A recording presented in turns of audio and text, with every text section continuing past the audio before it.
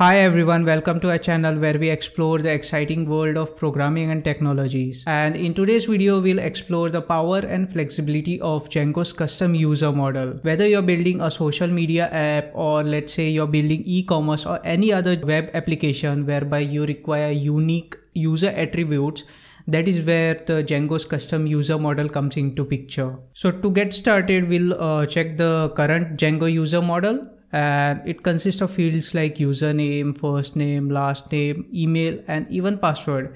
But let's say, what if you want to store additional information like profile picture or maybe even phone number? That's when custom user model comes into picture. So in this part 1 video, we'll take a step-by-step look at how to create custom Django user model, and then also handling additional things like settings for that and creating migrations seamlessly. So let's stop this boring talk and let's jump into the code. We'll go to our VS Code, my favorite editor, and then I'm going to start by creating our project by ppnv shell. And once our ppnv shell is ready, it is activated, let me clear it. And after that we are going to install the Django. So ppnv install Django. So in this one, first we'll try to change the username field, and I will show you how to do that.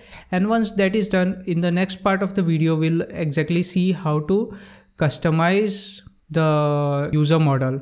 And in this one also we'll be customizing the user model, but just one field. And in the next part of the video, we'll also customize our user manager. So first we'll clear the screen, and then I will start by creating our project. So Django admin start project, and I will call it as src. We'll navigate inside src, then we'll start our app. So Django admin start app, and I will call it as demo. Our project and app is ready. Let's configure it. So we'll go to settings.py, and in this one we are going to first add the demo app. So this is done. Now we can go and create, we can go and customize the user model in any of the models that you have. So we'll go to this demo app, and in models.py we will customize it over here. So I'm going to import the model. And it is from django.contrib.auth.models import let's say abstract user. There are two, abstract base user and abstract user. I'm going to use abstract user, and I will show you all difference. I'm going to import that as well, abstract base user. So first we'll go to abstract base user. Okay. And over here, if you see, abstract base user has only few fields. Okay. Like it will take in required field list. Yes, that is there. Then it will have password. Then it will have last login is active. And like these are the only fields that it consists of. But if we go back here and go to abstract user, it inherits abstract base. So we already have now fields like is active and password, and then it takes in fields like username, first name, last name, email, all these fields, right? So that is the difference between abstract user and abstract base user. So if you want complete custom functionality, what one can do is like one can inherit this and use these default fields and then create their own fields like username or anything. Okay, for this video we are going to use abstract user. I'm going to create a class, and class will be called as user. I will take in abstract user over here as inherited, and I will create a new field called as mobile number. Then I will use models.char field for mobile number, and I will give max length of 13. Then I will say null as false and unique as true. So our mobile number field is ready. This is the only field that we are going to create in this video. And now that mobile number field is ready, and let's say you want this field to be used instead of username field, right? So for that we are going to say username field, and in that we are going to specify this mobile number. There's one more step that is required over here, but I want to show you all what error we can face over here if we don't do that step, right? So let's try to create an admin.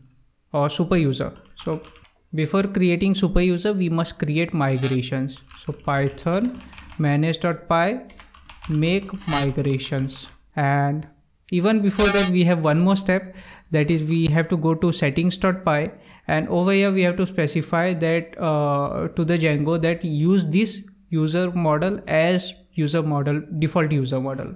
So we are going to go to settings.py, and just over here after the installed apps, I'm going to say auth_user_model, and in this one I'm going to specify demo, that is app name, then in that user model, so app name dot whatever the model name is. So our settings is done. Now we'll go over here and make migrations.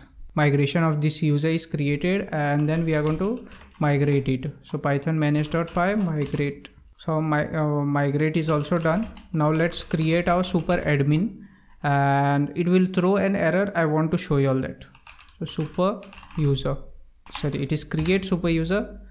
See, as soon as we change the username field, that is the field mobile number that is asked over here. So I'm going to enter some dummy number, and it is still asking me for email. Let's say some password, and yes, and there we go. It is giving me error. So what does this error mean is that we have to specify username field in required field list, because that the user manager expects us to send. So that's why I'm going to do that over here. And in the next video, I will show you all how not to use username field along when you want mobile number to be the username field. Okay. So over here we have to specify username. Let me clear this and create super admin. See, it is asking me for username. I'm going to say only 4 nines, and now admin is created. Now let's jump into the, actually let's run the server and see what happens. Sorry. So Python manage.py run server, and we will check what happens on the browser's admin side. So over here we will go to the admin side, and as you can see, it is asking me for mobile number and not the username. So this is the, as soon as we change the username field, it updates many things, and this is one of that. So now we can log in with that user, and we can check. We haven't registered the user model over there in the admins.py, so we'll register it. So it is from dot models import user, and then admin.site.register.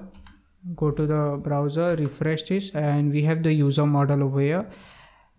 And as you can see, we have password, last login, super user status, and username.